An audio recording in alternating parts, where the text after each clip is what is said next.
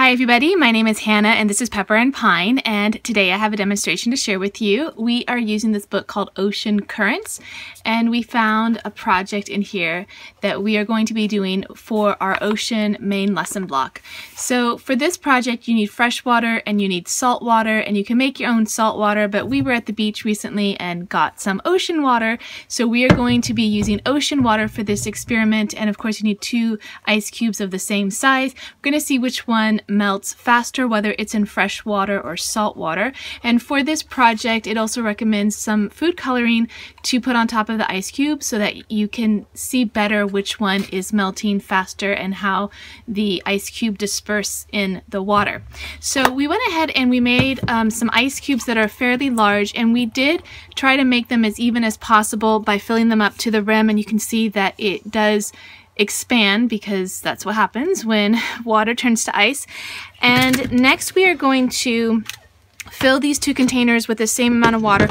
All this water has been at room temperature for a few hours, so it should be the same temperature for both. So I'm going to go ahead and put the fresh water in the left side. So go ahead and put an ice cube in each one. Sure. Go ahead, put it in there. Salt water. Yeah. That's the fresh water. That was salt water. What we're gonna do is I'm gonna put a little bit, say 3 drops. Oh, that is super duper cool. So that is the fresh water. Look at it. Look at that. Look at it. It's like ink. That is the salt water. That is really cool. Look at under it. Under it? Okay, so let's see that. So in here, that is the salt water, and it's just kind of resting on. Oh my goodness, check this out. That is so cool. Oh my gosh, that is so neat. Wow. Oh, wow. And look under here. It's like salt. Oh, we have to do this again. That is so cool.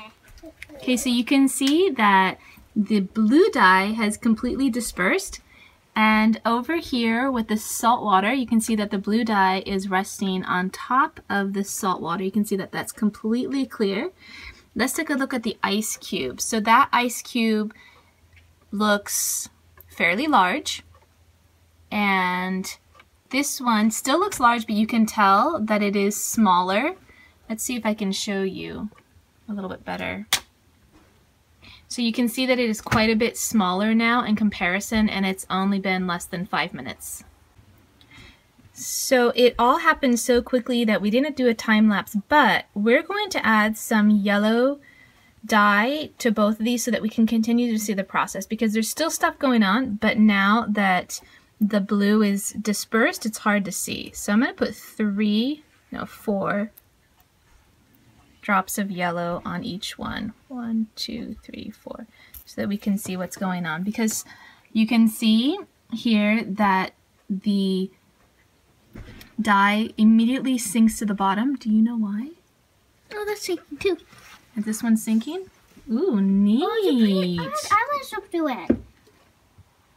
That is so cool. I wonder why the yellow dye is sinking now and it didn't before. But this dye didn't blend, and this dye did blend. You can really see that the cold is sinking below. Yeah, but this is winning. That one's winning. Yeah, this one's winning. Well, this one is quite a bit smaller now, and this ice cube is still really big. Mama? Now, I would wonder what would happen if we had, can we make ice cubes with salt water? I think so. Let's see what happens. Mama? Yeah. This dye already blended and made green, but this dye I know. didn't. Look how beautiful it is on top. But look how beautiful it is right there. That is really cool. Bottom, in the middle is green, and then blue, and then yeah. And that yellow's working its way through. All right, so a few more minutes, and you can see that the ice in the fresh water is really melting fast. And the one in the salt water, you can see that it's still quite large. Let's take a look underneath and we can try to see if, well, I guess that's hard to tell. That just kind of melted from all sides. Okay, so it's been a few more minutes and you can see that the ice cube in the freshwater has melted to almost nothing, and the one in the saltwater, you can see that it's still quite a bit still intact. And you can see the little bubbles kind of coming up from underneath. So I have some guesses on what's going on, but I am going to let you guys figure that out in the comment section below, and I'm going to let my kids and I talk about it. I think part of this is just a really beautiful demonstration, and part of it is just food for thought and just kind of stays with you. Demonstrations like this are really profound educational tools. So you can see now in the freshwater that the ice cube is gone. There's a couple of bubbles up there that make it look like there's still ice in there, but it is all melted. And of course there's still some in here in the salt water. Alright, so I hope that you enjoyed this demonstration. I would love to hear your thoughts down in the comment section below.